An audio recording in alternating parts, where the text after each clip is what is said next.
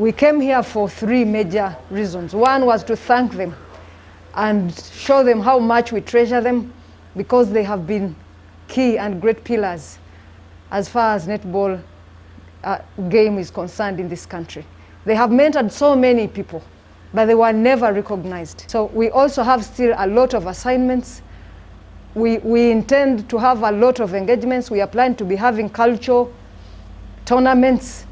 The new executive is very vibrant, is forward-looking, and I have appreciated the gesture of them visiting my home and paying a courtesy call and engaging in serious discussions about the future.